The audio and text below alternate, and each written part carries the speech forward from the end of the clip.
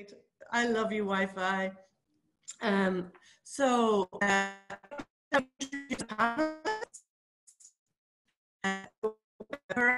each of us their country. So I'll invite Catherine Mitchell. Hi, Lucy. I don't know what you said beforehand before you introduced me, but thankfully I could hear you say my name. Oh, thanks so much. I hope you can all hear me. I'm really, really pleased to be here. I'm Catherine Mitchell. I'm National Director for Combined Arts with Arts Council England. And I know some of our audience will know who Arts Council is, but I'm assuming that maybe not everybody does. So we're the National Agency for Arts, Museums and Libraries in England. We're a funder.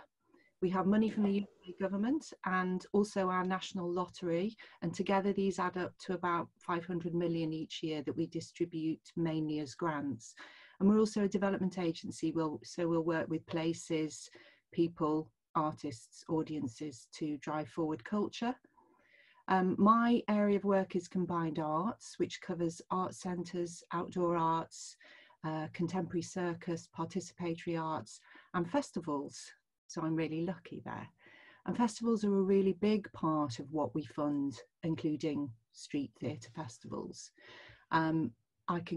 Later I can come on to why we do value them so much, but we certainly do. In terms of investment, our investment has grown hugely over the last few years. So in 2012, we funded, through just our lottery alone, we invested £10 million into festivals. And last year that had grown to 27 million, supporting 1,000 projects, either festivals themselves or pieces of work going into festivals. And we also have regular funding in 4-year blocks for our national portfolio organisations. And I quickly added up yesterday, that was about 18 million pounds that we invest each year in festivals and festival work. So that's my introduction. I'm really happy to listen to all the festivals here and to artists and producers, and I'm very happy to talk later about any other aspects of our new strategy or how we're supporting artists at this artists and festivals at this extraordinary time. Thank you. Thank you so much, Catherine. I hope the Wi-Fi is a little better now. Okay, so now Lars Seeberg, would you like to introduce yourself, Lars? Yes, I do almost the same as my predecessor here. I'm Chief of Board of the Performing Arts Committee for the second time in Denmark. And basically we cover, we have the public grants for all the free groups, so-called free groups, and for all dance outside of the Royal Theatre, for street arts, for festivals, for international collaboration. We have a budget of 10% of all the overall budget for theatre. So most funding goes in Denmark to the big institutions, and half of the funding is allocated for the Royal Theatre. But we have an important role to play, and we right now benefit for a much better collaborations between the institutional theatres and the free groups. And this is a focus for us. Thank you. Thank you so much, Lars. I'd now like to invite Jens to please introduce himself. Jens? Is he frozen? Okay. Just two answers. The artistic director. Oh, Jens, we're not hearing you now. Hello. Is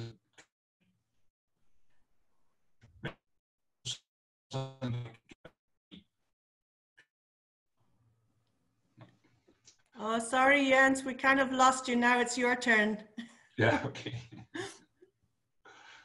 Pass on to someone else. Okay, Catherine.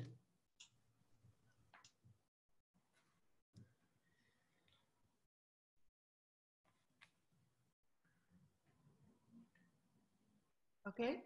Yeah. Okay, my name is Katrin Bahr. I'm from Germany. In 2010, I founded with my colleague Julia van Wild Office for Cultural Service, and our main goal is to organize outdoor arts festivals. And in 2015, we took over the artistic direction of one of the biggest festivals in Germany. It's a Tête-à-Tête festival, which takes place every 2 years. It should have been take place this year, but we postponed it to next year. So, thank you, Catherine. And maybe next we could go to you, Anna. Yes. Hello. Hello. Good morning to everybody from Tàrrega, which is a small and rural town located in Catalonia, 100 kilometers west from Barcelona and with 31 degrees right now. My name is Anna Giribet Argilés, and I'm the artistic director of Fira Tàrrega, which is a performing arts market specialized on street arts that takes time the second weekend of September since 1981. I've been working here in Fira Tàrrega since 2011. We are a team of 7 people working on the organization. All of them are fantastic professionals, which I learn every single day from them. Nowadays, the project keeps moving and rethinking, now more than ever, putting on the center the debate about the public space and the street arts. Thanks for the invitation to So Festival and Passage. Thanks to Jens and all the team who makes this debate possible. Super, thank you, Anna. And maybe next we could go to you, Joe. What do you want to know? Your name, your organization, okay. and your Okay, interest. so yeah, I'm Joe McIntosh.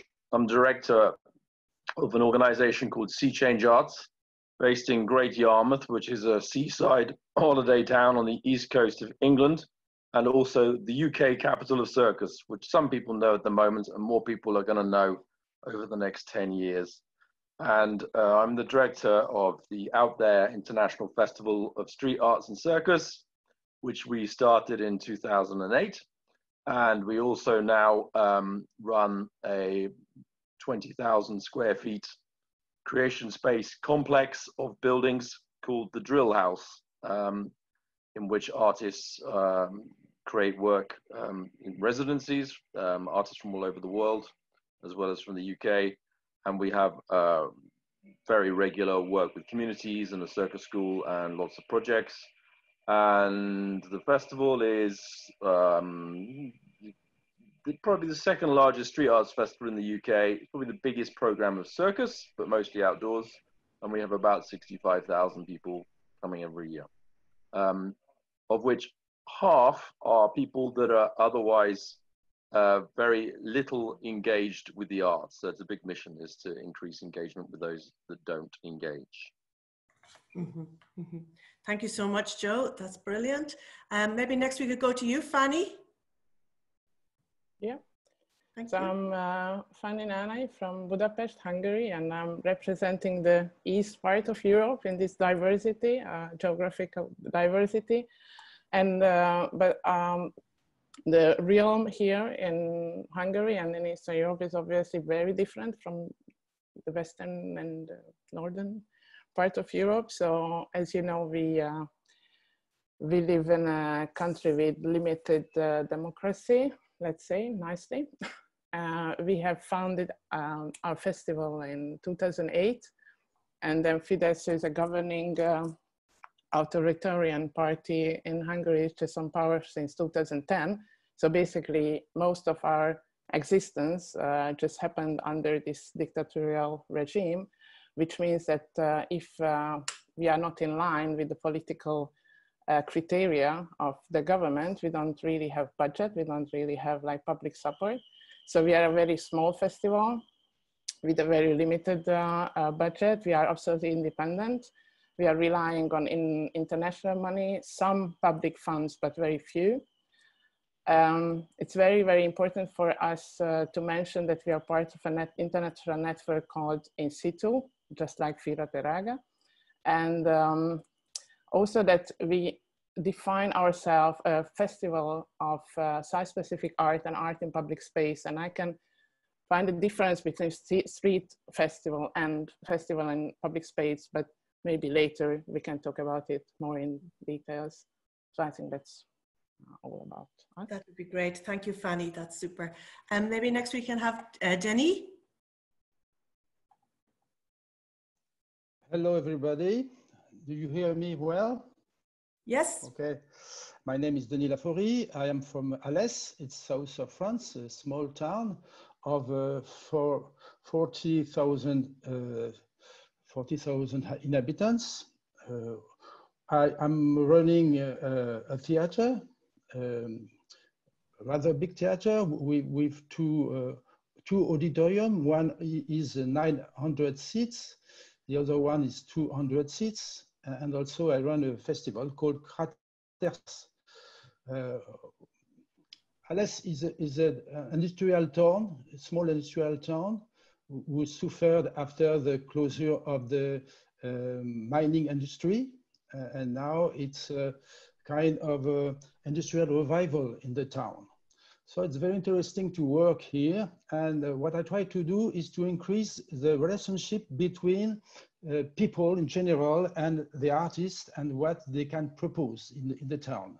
So I am performing shows in my theater, but also outside in the small villages or in the schools, and also in my festival in the streets also, and in the civil mountain near Alès and near the river also. So I can put, I try to put everywhere artists and proposition to people. That's it. Thank you. That's super fascinating, and I'm sure we'll look forward to chatting more about that. Now, Federico. Yes. Do you hear me? Yes.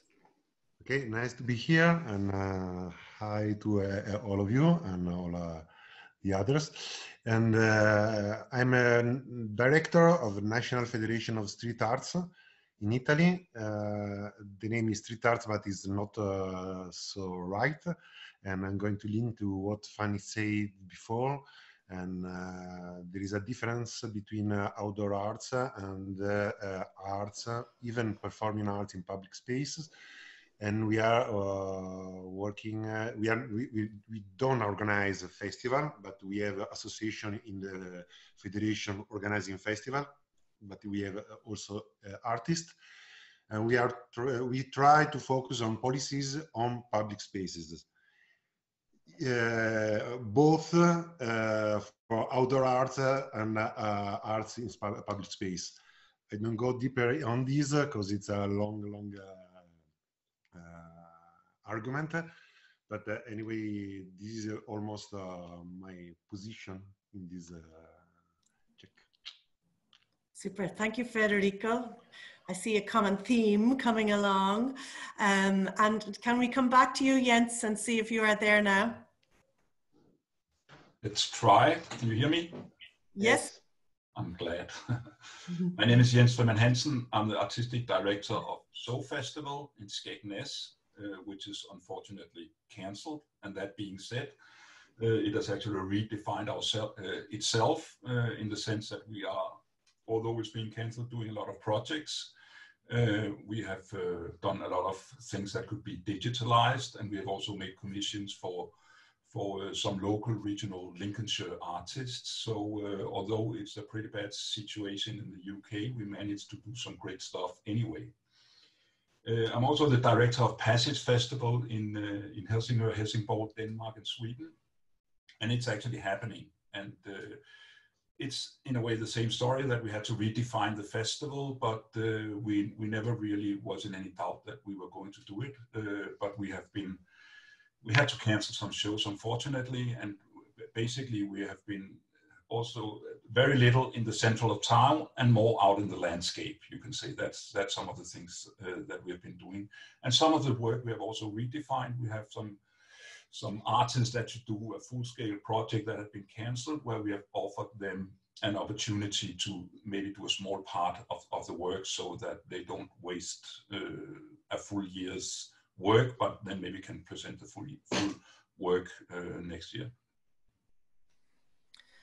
Thank you so much. And so just, I think my Wi-Fi is a bit better. So just in case people didn't hear me at the start, this is the So Many Roads, the Future of European Street Theatre Festivals, and it's hosted by the SO Festival, the Magna Vitae, and the Passage Festival in Denmark. So just to repeat that, and to say also, if you have questions for the panelists, what we will do is, if you could put them in the Q&A, and then afterwards, when we've had our discussion and our debate, we would love to take your questions. So that's the kind of the housekeeping. So SOFA Festival is happening between the 1st and the 2nd of August, and Matthew will put the link there. The link is there. And the Passage Festival is happening right now. Started on the 27th of July until the 1st of August. And Jens is, as he said, the artistic director between both of these festivals. So basically running 2 festivals at the same time in the middle of a pandemic. It's not a challenge at all, easy. So anyway, to get to the heart of our question, I'd like to invite our panelists now to paint for us their new vision or their dream for how we can realize and reimagine festivals going forward in the future, in particular the European festivals that we are all specifically speaking about today. So I'd like to perhaps invite Anna to present us with her imagination. Okay, it's my turn, but when Lucy asked us about sharing a dream, I was thinking really about a dream. I mean, it's probably not possible, what I'm gonna say, but it's a dream, like take in this place, okay? So my dream about European Street Arts Festival, it's similar to the Olympic Games. I mean, I like the idea of having the best artists and companies with a high quality level, the best ones, organizing a week of the best shows ever, using the whole city as it is, no new constructions or stadiums, using churches, squares, schools, swimming pools, countryside, farms, everything. The event has to be a great opportunity for volunteers. The citizens has to be part of the Olympic Games, and these Olympic Street Arts Games has to take in place every 4 years in a different country, being nomadic, and has to be the event of the year where everybody, absolutely everybody, is waiting for it because have a place to enjoy and to participate. This is my dream.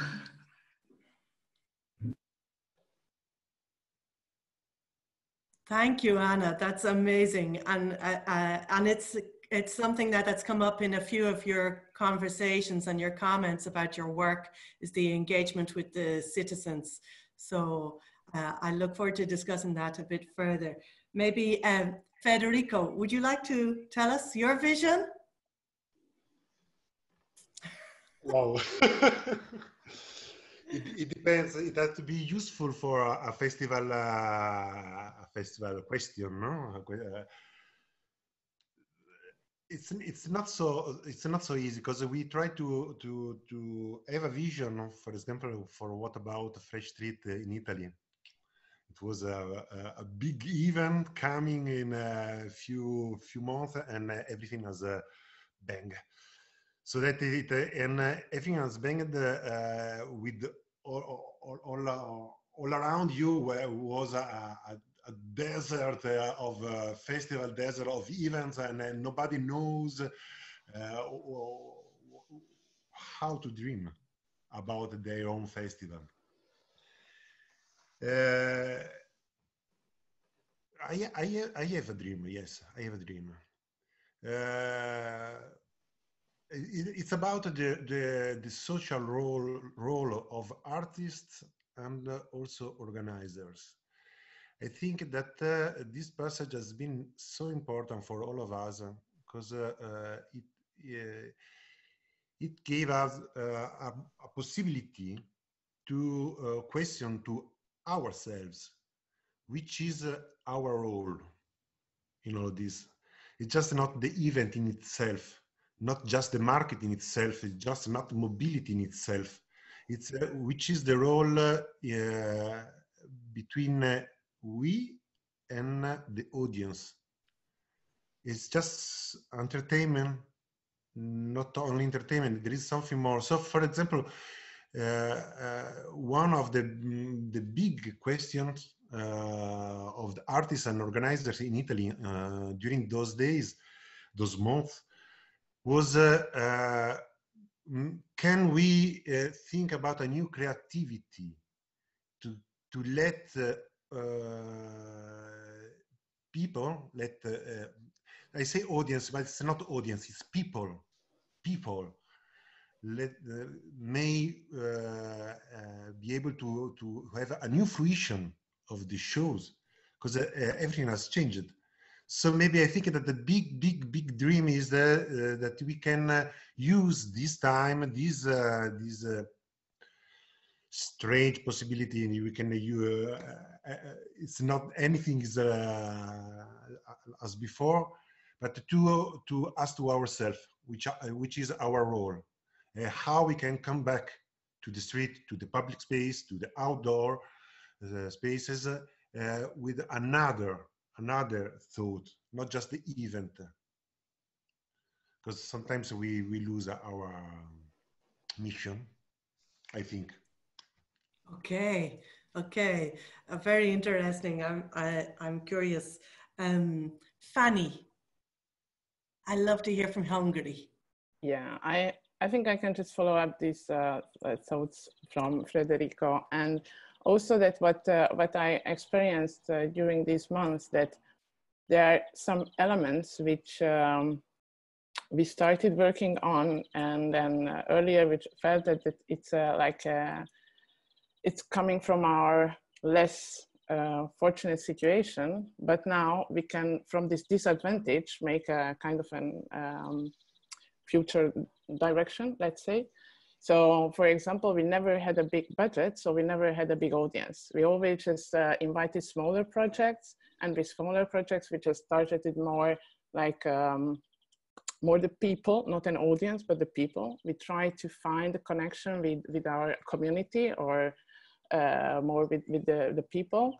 Also, what Anna mentioned, and what I know that Fira Teraga is about, that using the whole city, we always try to use the city without any built stage or whatever. So even if they are a kind of a stage, it's just the square itself. We never build a stage in the city. And we always encourage artists, or we invite artists who are more site specific. So they are using specific places of the city, and not like bringing just a show and putting anywhere in the city, but just really try to go deeper in the location, but also in the context. So I think it's very important also to work not only with the city, but also the context, the people. And also there's one more aspect which, again, it's coming from our situation, that we, with the small budget, it also means that we don't have a big promotion budget. So we just can't promote our festival on a large scale. So what we aim is to expand the reception in time. So for example, making or organizing those kind of projects which can remain on site. So for example, digitally, like a GPS thing or whatever. And then our audience is not like concentrated in time, like, because the big festivals can do that they are promoting, and there's a huge audience and they are in the same place at the same time. And because we don't have this big promotion budget, it's rather expanded in time. And in this pandemic times, it's better if people are not together, but the same number of people can see the same thing, but in an expanded time. So in a in a nutshell, what I dream is what we are already doing in a way is focusing more on collaboration with the city, with citizens, not the city's citizens, with the location, with the context, and less crowd, more time, something like this. Thank you, thank you, thank you, Fanny. And now I'd like to come to Joe. Okay, well, I mean, first off, in terms of what I actually think the future looks like, I personally don't believe we're about to see the face of street arts and outdoor arts festivals completely changed permanently for the future. I think people, the role of these festivals is to bring a lot of people together, to celebrate, be joyous. I don't think that's going to go away. And even for next year, we're constantly working with artists who are coming to us either with existing projects or new projects and saying, should we, you know, shall we now adapt? Shall we make this COVID proof? And my line at the moment is no, make the art you want to make. Be ready to do the show you want to do. Really, it's so fast moving. Let's just see how it goes. But our view is that we will be back doing proper big street arts festivals in the way that we were before. And we'll continue doing so. But there are some other things that are changing. There are obvious challenges, but there are some opportunities as well. I mean, the obvious challenge, I hate to say it, is going to be lack of money.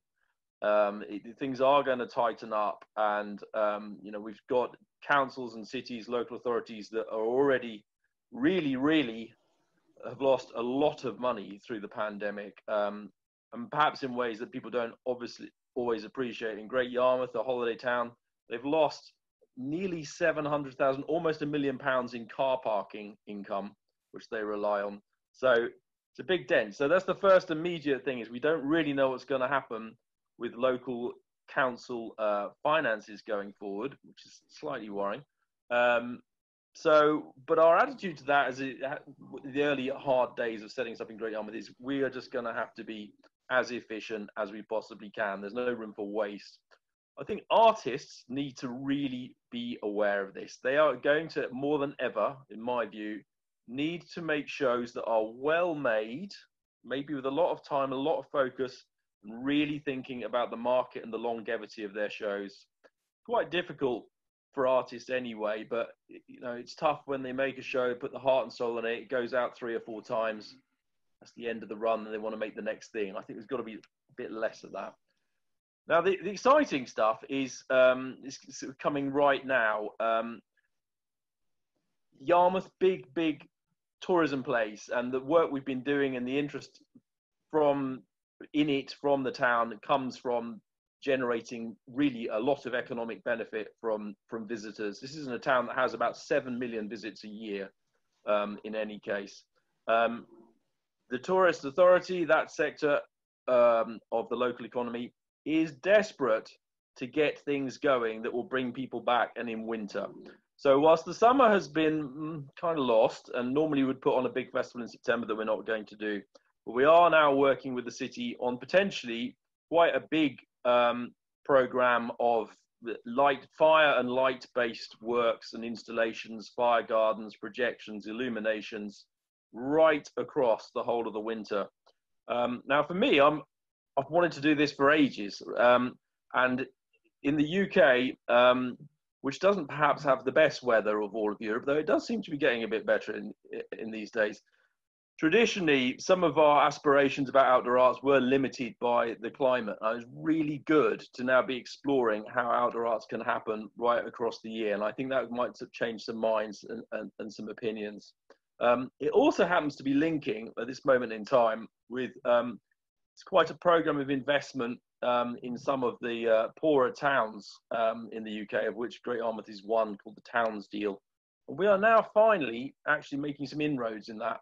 About capital resource, and in a similar way, our big ambition about that is over the next 10 years we want the town and what we do to be really recognized as a kind of UK capital of circus and outdoor arts, especially in public space, and try and bring some of that buzz that happens over when we put on the Out There Festival. Amazing 3, 4, 5 buzzy days transforms the place, but then there's the other 51 weeks of the year, and we want to bring some of that energy across the whole year, and that is going to be the big mission and the big vision for the future. The tough times, but yeah, some opportunities perhaps. Thank you for your little dose of reality there, Joe, and around finances and economy. It's good to keep a focus on the reality also of actually putting on these festivals. It costs money. So and now I'd like to invite Catherine to give us her thoughts. Hi. So what do I dream for a future festival? I have to say that I really stuck a bit to the past because what the street theater means to me is always not the distance or digitality, but the interaction between artists and audience, and that they are close to each other, and the joyous mass like it is in the streets in our town when we do our festival. And so to think about how different it would be when they are all on if they're not together, and if they have to keep the distance, it's not so easy for me to think about this. So we are already working on the next edition for next year, COVID-proof version of the festival, which means we have to limit the audience, and that's what we're thinking about now, how to do it. And of course we also have to deal with less money and less budget. So yeah, it's not so easy to dream about all that if you already have to work on the other forms. So but what I want to see in the future, it's not such a COVID theme or issue, but more, we have a lot of issues in our society in terms of racism and immigrants and or the whole gender conformity. And what I want, or what I dream of, is a street art which is more political and more handle with society issues, not so much just artistic issues. So I think we have to be more political in the arts again. And so in Germany, it's still a lot of entertainment and light, joyous, arts. And I think we have to change the issues in arts. So that's what I dream, but it's more the programmatical, not so much the how to produce a festival. Fascinating. Thank you, Catherine. Thank you so much. Yes, political art is always important. Jenny, how is it in France? What is your vision? Okay. First of all, we cannot give up the values we believe in. It's to gather people around the artists. So I dream of a bigger festival, but with a different way to do it. I think it's important to have a festival that can breathe in a duration. So not only a weekend, but a whole week. And to share with, between artists and people, an experience, a kind of experience. Take time to experiment with the public during a week. That's for me important.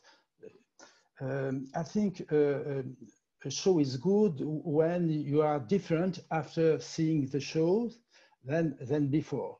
So I'd like to have to take the time to offer the artist the possibilities of experiment that things, to have rehearsal also, but imagination and also creation directly in situ, and share it during a week in different places in my town, but also in the superb environment we have in Alès, river and mountains and everywhere.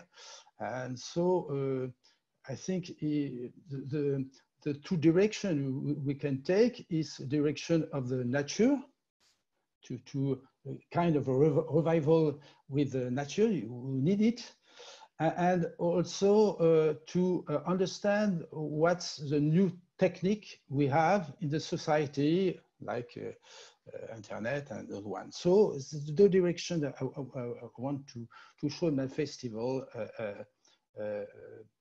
be much closer to the nature, but also to understand what's happened in society now. That's it. Fantastic. Thank you, Denis. The definition of art and nature working together. I love it.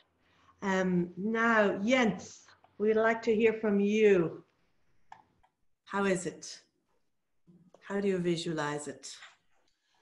I think what is really important about street arts festival or festivals taking place in public space is that we keep them open, that we don't make a too strong definition so that we turn them into institutions. Because the public space, the public is changing all the time. And so I think that's also a thing that we have to consider, being a festival happening in the public space. It's certainly the one part of the festival. The other part is the artists. And there we also have to be open in order to welcome all kinds of new types of artistic work, so that we are not just focusing on a specific, very successful concept, but are allowing ourselves to experiment all the time. I'm very glad what Denis said about the nature. This year we are doing a lot in nature in Helsingør, and it's really, and actually with one company from almost from Alès, from Andus, Ambat, are doing an experiment in nature, and it was really successful, I think, but also very experimental. Some other topics I think are very important is also the discussion about indoor theater and outdoor theater. I think it's for me, it's important to recognize that I am working with theater, and it has some heritage coming from the indoor theater. And this relation I find very interesting. And there I would also like to quote Denis. He's my big star. I'm a big fan of his work because he has a theater. He has a very nice theater in Alès, and also doing a street theater festival. And I think that's a very interesting combination. It doesn't have to be as such, but I think that both street theater festivals and indoor theaters have to recognize each other, and that they are doing important work. For us, when we are doing stuff in public space, we really have a diverse audience. And it's not, and I think every one of you have, it's not just something we say. We can take basically any photo from taking at our festival. The people that the indoor theaters are struggling to achieve and to take part in the indoor performances, they are there at our festivals. And I think that Arts Council England and Catherine can confirm that. They've done some really great research about this in the UK that are actually confirming that the street theater festivals are the festivals that are really synchronized demographically with the population of the society. And I think that's very important to remember.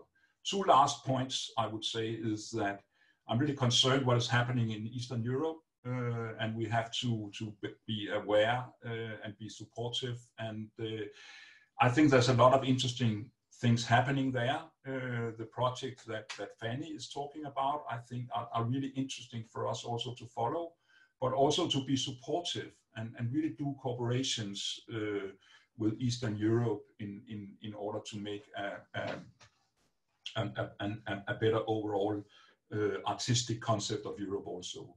And the same thing a little bit with the UK and the Brexit situation. We don't know exactly what direction it's going to take, but the UK is a big player in European street arts, and it's really important that we still find ways of cooperating and are also supporting the arts in the UK in order to give them opportunities to come out in the rest of Europe. Thank you, Jens. Thank you. Maybe I'll come to you there, Catherine. Would you like to come in there in response to Jens, and then I go to Lars? Yes, for sure. Yeah.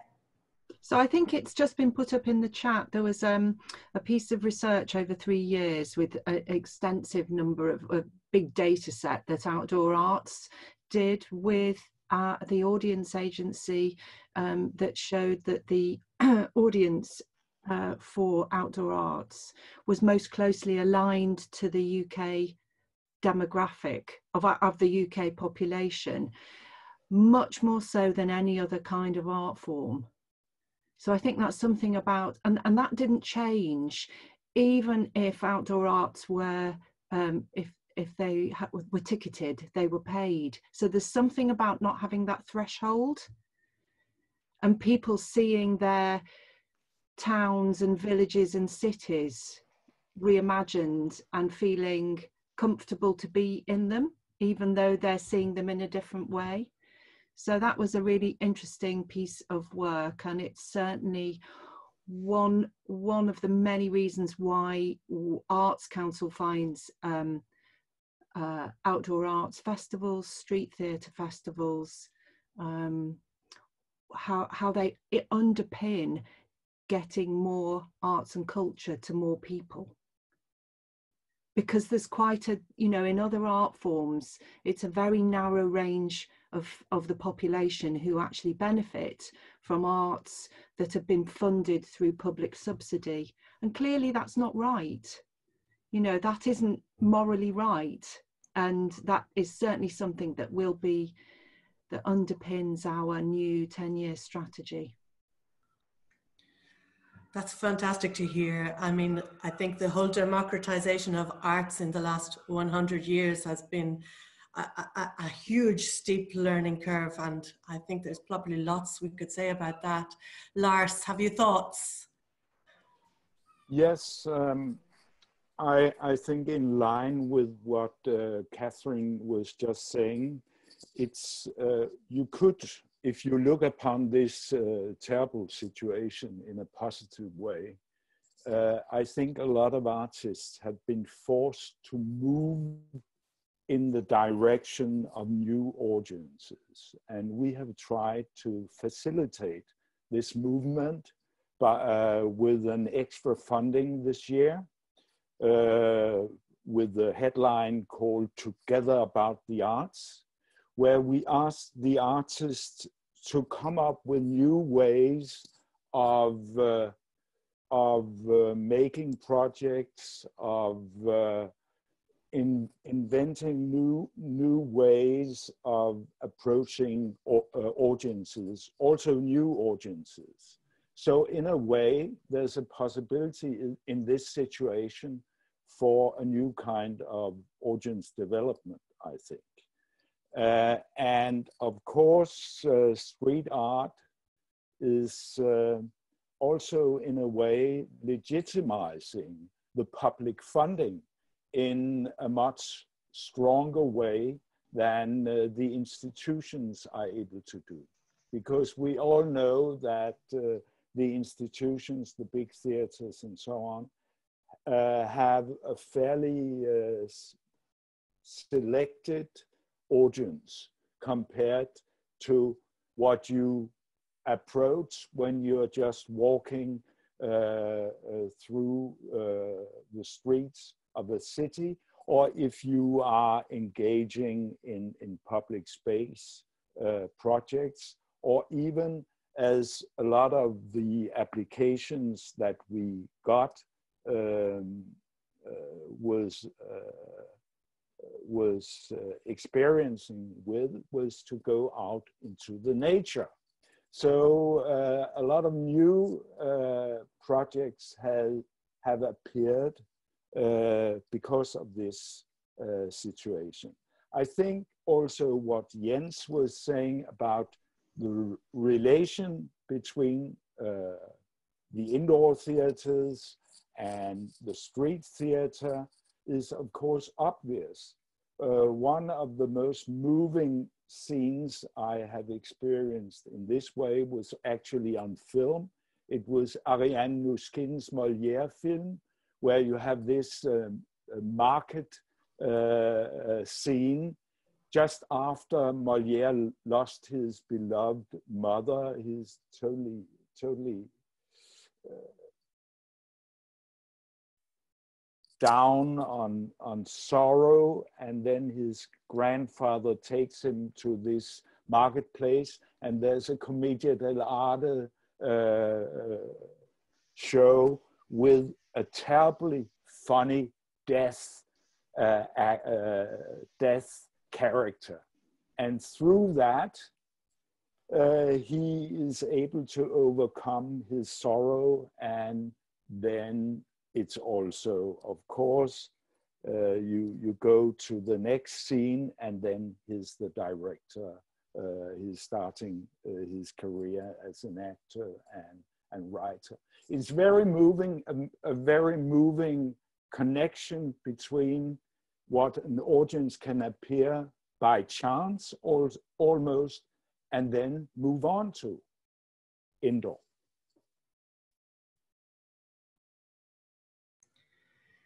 Thank you, Lars. I mean, it seems to me that a lot of us have spoken a lot about the connection between the artist and the live experience and the audience, and the necessity for citizen engagement. I mean, I'm very moved by this as coming through so strongly, because it's something I deeply believe in. I'd like to hear your feelings on that, and you can all unmute yourselves and have a discussion. I'm not going to ask you to speak in any order, because now that we have painted this picture, I see a lot of threads of similarity throughout. The citizen engagement, the use of space, the use of nature, the reaching into rural areas, the not always having to have the biggest and the largest audiences. So for me, this gives great hope for the future of outdoor arts festivals, even in pandemic times. What are your observations, thoughts, feelings? Just jump in. Fanny. I just would like to react to what Katrine said about the interaction. That anytime when I was in a big open-air street performance, I never felt the interaction, because we are in a huge crowd. There is the actors, performers, musicians, whatever, and we don't have the interaction. I'm in the crowd, I try to see something. If the performance is moving, it's even worse, because then I have to somehow find my way to follow, and I never had the interaction. And for me, I know that there are different kind of festivals and priorities, but for me, it's more important to have a more direct interaction between the audience and the performance. And if the scale is smaller, I think you can reach it better. Maybe others disagree, but that was something which I just wanted to react what Katrin said. And also this political and versus entertainment, that because of our situation, we want to be political. It's an indirect political, so I never say that, in fact, the government or whatever, so it's not that direct political art, but I think that it's very political if you go out to the street and try to keep the critical thinking, the openness, what Jens just said, that openness is always a very important notion for our festival, openness for international productions also, because the cultural policy of the Hungarian government is just closing down and be the national culture instead of the international culture. So I think that going out to public space is already political, at least in Hungary or in Eastern Europe. And it can be entertainment at the same time. So it's very good if can be somehow combined, and somehow like sensibilization of the people for the problems, which can be like political problems, social problem, can be natural. So if they're connected to the whole climate crisis. So yeah, I think this is what I wanted to react to, what I heard before. Yeah, thank you, Fanny. That's great. I see Anna sitting forward in her seat. Anna, tell us what is going through your mind. Yeah, I mean, I think it's very important to separate the two kinds of futures, a long-term and a short-term future. The main thing is about now the immediate future and the uncertainty on this conjunctural moment, and how we adapt our events or venues with all these restrictions that affect our identity as a festival, our essence as a festival. And the most important thing is what happens with these experiential projects that needs the participation, the touch of the audience in order to be done. They need to be adapted.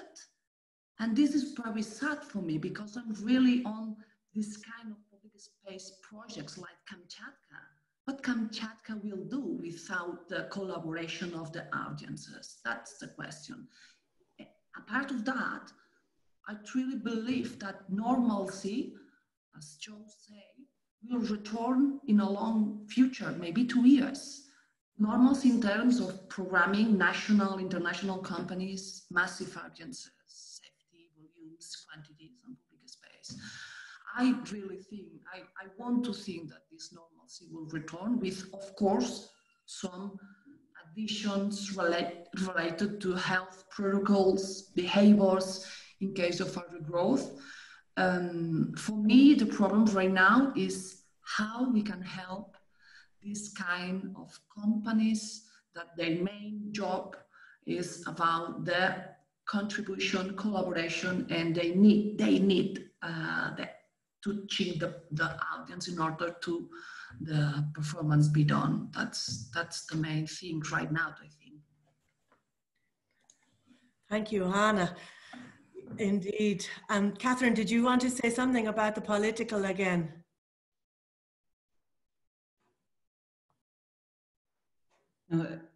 In general, I agree with Fanny about the political. It isn't. I didn't want to split it into two, entertainment or political. It has to come together to be a joyful adventure festival. But so perhaps it's in our situation we also program not so many theater on location, but also contemporary circus, and and that was my idea about how to combine the artistic skills with a good story. So. Yeah, thank you. Joe, are you sitting on the edge of your seat there, bursting to say something? Very much so. Yeah, just to reinforce, I think it's not just about festivals work with artists, and it's not just about how we imagine the future of a festival. It's also how artists, the work they create. And I completely agree in terms of you know, a context in which, well, we need, or it would be interesting to have more political work, more participatory work. And participatory work in the UK, I think that has been increasing, and that's something that we're kind of looking at in terms of different ways. I think a while back, I think people regarded participation as kind of community projects that were made with artists and communities prior to a festival and then displayed. But over recent years, in some cases, it's been a lot more in the way of spontaneous participation and involvement, which I think is great. And we need to have both and develop both. But in terms of artists, I suppose what we would be really interested to see, and I really hope they don't get too distracted by COVID, which is what everyone that talks about at the moment, especially given the time it takes to make good new work. So I hope it's 2 years from now, we're not just seeing loads and loads of shows about COVID. I'm not going to be programming any. I can tell you, I want to move on from that and get on back to some other issues. But particularly in terms of political work and environmental work, we need good art. And what I mean by that is art that is not just powerful and says, you know, this is wrong. We need artists that use their brilliant abilities to connect people, to win people's minds and get people thinking in ways that they weren't or haven't done. You know, this is the job of, you know, humor, intelligence, creativity. We really need this.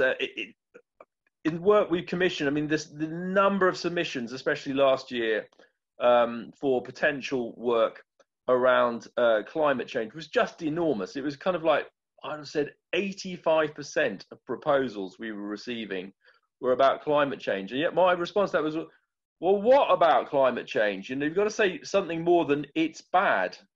It's bad and we should worry about that. I think the public have got that message. They know it's bad and they are worried about it.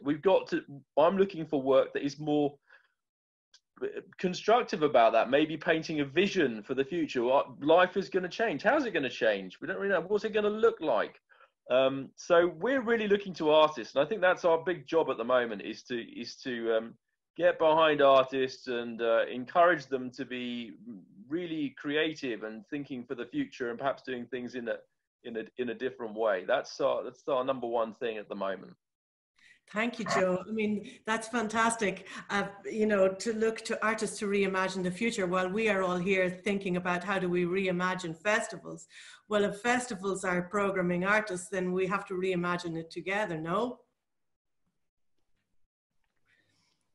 So I'm going to turn to Denny now, although Fanny, you wanted to come in real quick because then I want to go to Denny for a second. It's really quick. So when Joe said that it's obvious that climate crisis is bad, you know, here in Hungary, one of the ministers said that climate crisis is a conspiracy of the liberals. So here you have to make aware of the people that it's bad. So there is a big difference. So I just wanted to very quickly say that. Yes, and Jenny, just to pick up on Joe's point about the work must make you, move you to be different, and it ties in exactly with what you said. A show is good when you are different after seeing it than before. So how then we as festival makers can be this transformative agent? I don't know. It's a question of artistic proposal, you know, and choose. I think a festival is have to have a variety of proposal, you know, who conduct the audience to have a very good entertainment show, and besides this show, something political very strong, and he can choose and be surprised by a new proposal because he's just besides just close to the two propositions. And that's why the public like our festival, because they don't know what they have to see. The proposal is here, the proposal are in front of them, and they have to choose that or that. And sometimes they are surprised and they hear something they never hear nowhere else. So that's important to propose that kind of things. And I think the artists who have skills for that in the street can attract the public and to propose them new ideas of the society they never think about. That's very interesting, you know. That's the only place you can do that. Not in the television, not in the internet, but in street. So that's why we are very important. And it's important to let the public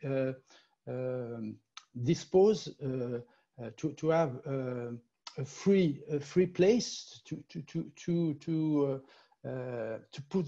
put that proposal in front of the public. Thank you. Sorry for my English is not so good. No, it's great. It's great. And we probably talk very fast, especially in Ireland. I'm going to go because I realized the time and I just had a quick look. There's a lot of questions in the box. So I better quickly ask through some of these questions or I will get distracted. But is that what I shall do now? Yes. So I have here a question for you, Jens, about how are you going to put in practice the sanitary measurements imposed by authorities? Well, I will now just be talking about Passage Festival because it's actually happening in real space. You can say Denmark has been very lucky in terms that the outbreak of the virus haven't been that bad. That's one condition. We didn't have. It's not like Italy or the UK or other places. It's actually been much easier here, I would say, and that's certainly an important thing to notion. The thing is that we did some test performances in April where we tried to get experience on how the crowd are reacting, and from there we kind of were quite confident that we could give out a lot of responsibility to the audience themselves, that they were actually themselves taking care that they were not getting too close to other people. And this we have also been practicing at the festival this year, and it seems to go very well so far. And then also by putting a lot of the performances out in nature, it's not that big an issue because there's so much space where the audience can gather around a performance happening in a landscape. We did have some smaller issues, I would say, because we were in some residential areas where there were a lot of children running around, and it was completely uncontrollable, you can say. So there we kind of put up some extra stewards with this alcohol where you can for everyone and try to be a little bit more take better care of what was going on, but basically it was really difficult to control. The thing is that if the performance wasn't there, they would have done something else for sure that were also not controllable. So we chose not to cancel, but actually to get on and try to be better in giving everyone the opportunity to watch it in a safe way. But it's not easy. But I think from what it looks like now, what we're gaining from doing the festival in relation to not doing the festival and be completely safe, I think it's absolutely a win. and it's everybody is really happy that something is happening again. Yeah, thank you. I mean, you know, we all are having to deal with these sanitary things, but I guess it's not the most exciting thing to deal with, but I suppose it's something in our heads and in our public's heads also. There was also a conversation here about the climate crisis, and I think Joe has spoken about that. But it leads on to this next question, which is about travel and mobility, and about how we are going to, you know, have exchange of international artists across the globe. Of course, every flight we take, we know we generate a lot of stuff. So. So what do we feel about this, the mobility of artists going forward, the travel restrictions, the visas? How has anybody dealing with this? Is there any thoughts? Oh, Joe is raising his hand. Just I've seen the specific question. One question was asking, do you think that next year there will be less international travel within our programs? I think from our point of view, and I would imagine this is similar for quite a few festivals, I think a lot of festivals that have cancelled this year will be trying to honour their commitments to the same artists for next year, largely. So I think the intention, certainly from our part and maybe from other festivals, in terms of our activity for next year, is that we will be trying to do what we were trying to do the year before. So we'll be behaving like it's a normal year. If there are restrictions and challenges, then they'll come and we'll deal with that. I think going beyond next year is international travel going to be less of what we try and do. I think circus and outdoor arts are incredibly international in their outlook. Lots of the companies are international companies themselves with people of different nationalities. Lots of, depending where you are, but virtually everywhere, apart from the French market, which has such a big domestic market of so many festivals and a lot of artists, it's necessary for most really full-time outdoor artists to try and work internationally to have enough market for their work, and they want to do it. I'm not terribly enthusiastic about making artists feel guilty about traveling as the climate change agenda. I've been part of some of those discussions. I think they would be entirely hypocritical for us as festivals to be putting this kind of onus on artists when actually a big measure or perceived measure of our success of a festival is how many audience we get to move. We have 65,000 people coming to our festival, and actually our local authority, our council, they want to see people coming from far and wide. That's what they want. They want the economic benefit of a lot of people in their cars driving to our town, thousands and thousands of people. So I don't think it would be entirely hypocritical for us to be carrying on in that way, which we still are, and saying to artists, oh, have you thought about coming on a donkey? You know, I just don't think that's okay. Brexit will be a challenge, and we don't really know how that's going to work out in terms of the mobility of artists, but we will do our best to address it. So that's my view. Perhaps might not be palatable to others, but that's what I think. Thank you. I mean, does anybody else think that rather than artists just traveling for a weekend of performances, that you could work with them on a longer length of time? Anna, are you nodding there? I mean, we need to continue to support artists on mobility. Yes, we must, but we need to find a more sustainable way to travel and move. We have to find a way of networking and touring the territories. And we, as the managers of a festivals, are the ones who has to lead that.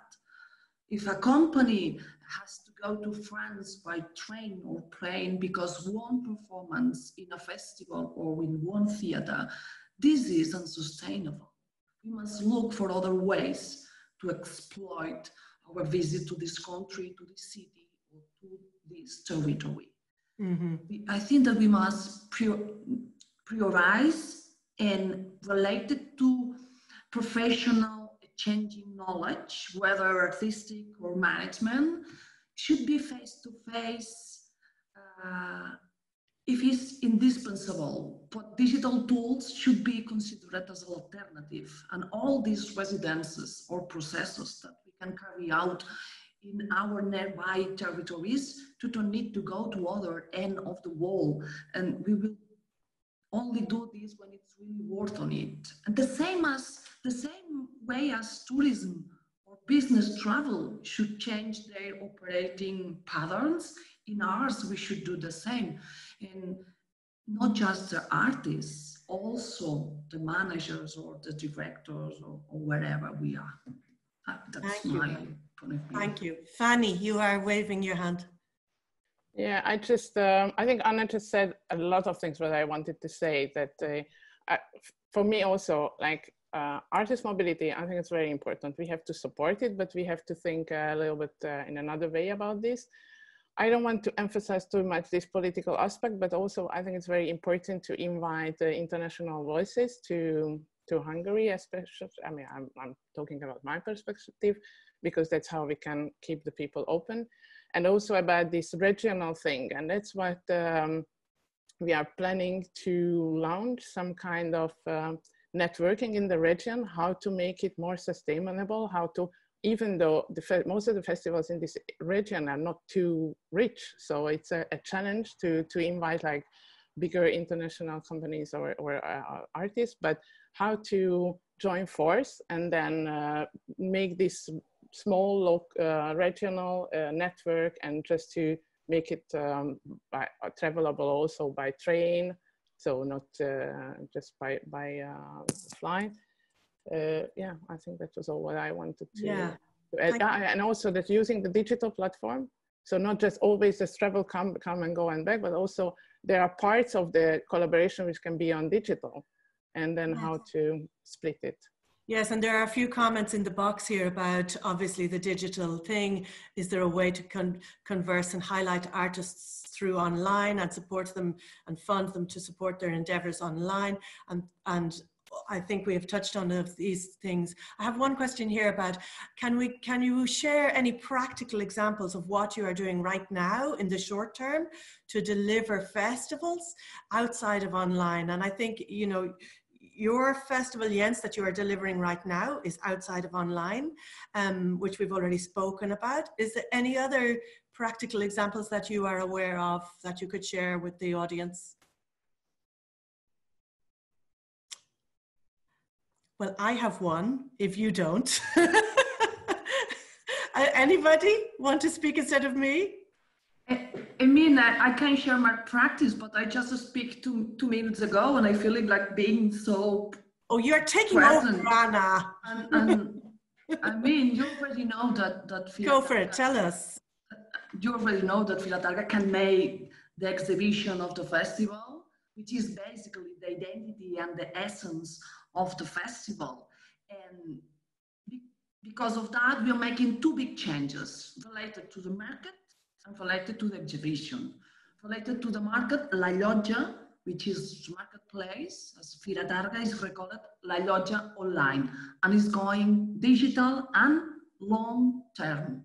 I mean, La Llotja represents, we would like to represent a renovate meeting point for the sector, a virtual marketplace that transcends time and space. And our idea is to create a big professional community. It's going to be a pilot project, something pretty new.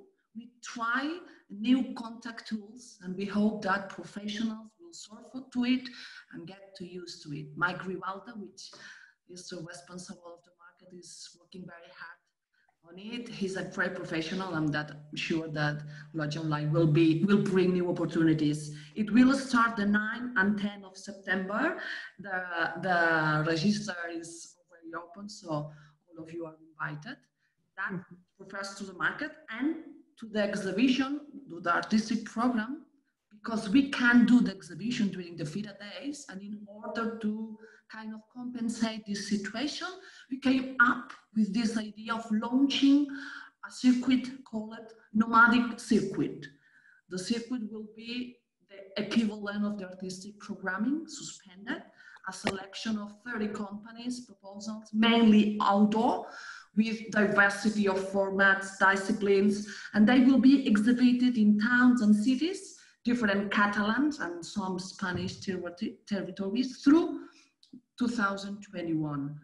And of course, because we are a market, each exhibition will be a plan and activity in order to promote and stimulate the street arts market. The main goals to promote artistic Thank you, Anna. Thank you. I'm going to give my example now too. And then I want to come to Federico. So in Ireland, we have the longest running street arts festival is called Waterford-Spree in the southeast. And it has been an international arts festival for over 25 years. And this year, it's going to present work both online and physically in September, the beginning of September, the 4th to the 13th. And it is going to present work for the local audience with Irish artists. And they are going to present things that are going to be stationary and transitory. So the audience moves past an experience. It doesn't actually stop and gather and connect with hundreds of people all at the same time, but there will be things on every evening when all of the commercial activity of the town is closed. The town is quiet, so you won't have the usual hustle and bustle. And then there will be stationary pieces, there will be walkabout pieces, there will be mobile works that move through the space. So this is a very new modern concept for them to think about doing like this, and they have turned it around in literally a few months, obviously.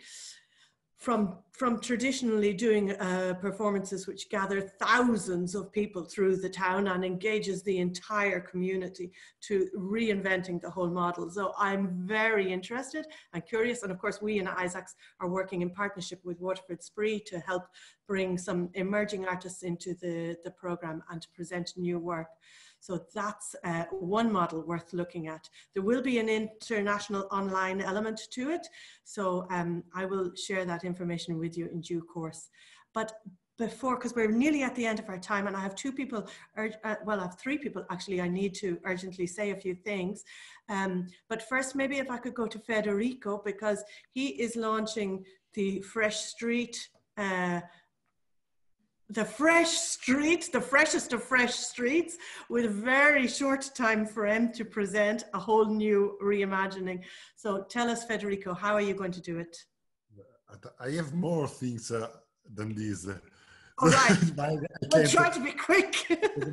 My question was, is this meeting between us more inspirational or more practical? Because there have been a lot of practical questions that is impossible for us to answer, because it's not our affair. It's something that the policymaker has to face off to some political issues. We can just sensibilize and we can work on it, but even environmental issues, yes, it's subject, but we cannot resolve everything. I think that we have to question to ourselves if international mobility is something that is okay with the environmental issue or not, because we spend a lot of gasoline and a lot of money and a lot of everything to put to let our shows seen between by audience around the world. So it's not, it's around the role and the question that we have to put to ourselves our roles in the context. So that I have two things to say. One is practical, is about Fresh Street. Yes, Fresh Street will be in November. We had moved a little bit later. It will be digital, but we are going to try, and we are quite interested in how Targa is going to do the showcase, because it's with digital you can do almost everything, but the physical contact is okay. But what is more interesting is not the tool in itself, but how you use you use all the tools in a digital environment. And we are going to experiment. I try to network in a digital framework.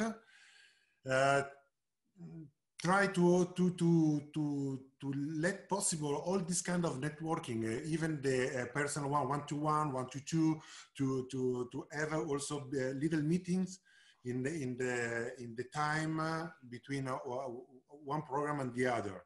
So that is everything is yes, for sure. We are not sure that everything is okay, but it's a try to take the nature of networking during the events and putting that in a digital framework. So this is one of the possibility, and the week is the 1st of November.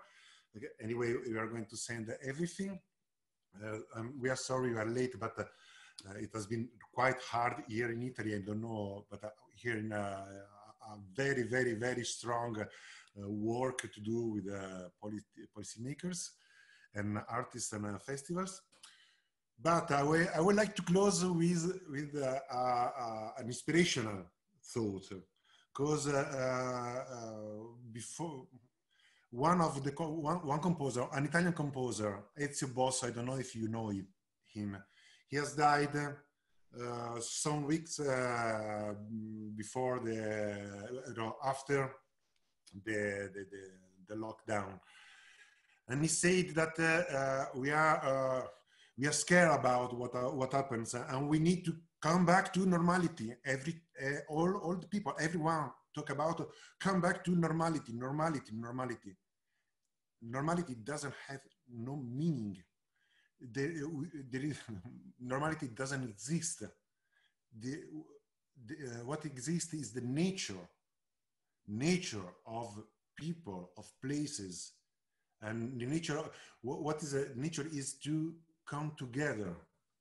And so if the nature of a human being is to stay together, I think that we have to think about how festival, how even public space, how whatever may happen in an artistical way in the public space is a way to bring people back to stay together. And this is the nature, our nature.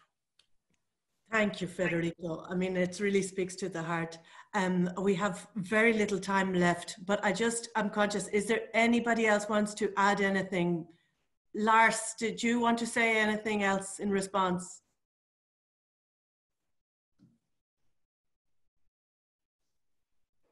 No, I've been listening, and I'm happy to become the facilitator of all these great ideas, both nationally and internationally. Super, thank you.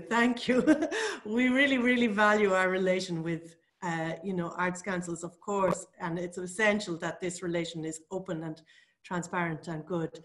And on that note, I'd like to invite Catherine. She wanted to say a few more words on projects that are happening with the Arts Council in England. I just want to reiterate what Lars has just said, that it's been really inspiring listening to everybody, and I think the values that underpin art in public spaces continue whatever form they may have to take in the medium term, long term. I guess it's about hanging on to that, and it is our job to work with artists, producers and the public to ensure that we do just that we're able to stay afloat. We put in a number of emergency responses immediately after COVID hit the UK, and it's been particularly bad, and I'm just about to probably spend the next 2 months working on our cultural recovery fund, the government's recovery fund. And I think a lot of the values that we've been hearing today will be really important in terms of recovery, healing, all of that as we move through this new world. So I think really that's all I want to say. at the moment. So thank you, Lucy, for the opportunity. Thank you, Catherine. Thank you. Have we any final words from any of our panelists before I go to Jens? Lars? Yeah, I just wanted to add one thing. I think it would be extremely important, I'm talking about policy now, for the Arts Council to really take seriously into account what has been said from Hungary. I think we should basically come together on a European level, even though we have Brexit. Let's forget about that, and then see how we can put more pressure on the European Council and European Parliament in regard to what's happening in Hungary. And I think the Arts Council should try to play an international collaborative role in relation to this terrible development. I think really broadly, Arts Council England's desire to work internationally is undiminished by whatever is happening now and with Brexit. We really, it's so important to continue with international work and collaboration and exchanges. Absolutely, here to that. Catherine, did you have your hand up? No? No, okay, I thought I said. I mean, this is exactly the whole point about this, is looking at our collective. I mean, we work together across all of these partnerships all the time between, I mean, I personally have benefited so much from our European interactions. It's invaluable, and it's been heartbreaking to not be able to meet up with all of you lovely people as we normally do in the summer and see each other at festivals.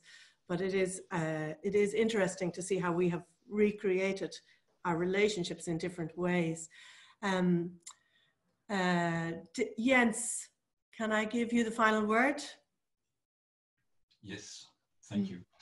I just want to say thank you to everyone who took part in this, all the panelists, of course. Lucy, you did an amazing job as always. You were fantastic. And also all the attendees in listening to this. We are very happy that we were able to have this discussion about festivals. I think it's an important discussion that should go on, and I hope we will try to find initiatives to see how we can continue. I would also like to thank you, my UK colleagues at SO Festival, who has been taking care of the technical side of this. Also Magna Vitae, who has been very supportive towards this.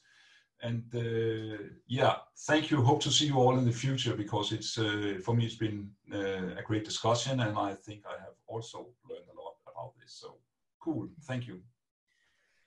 So thank you everybody for attending, and good night. And good to see you all.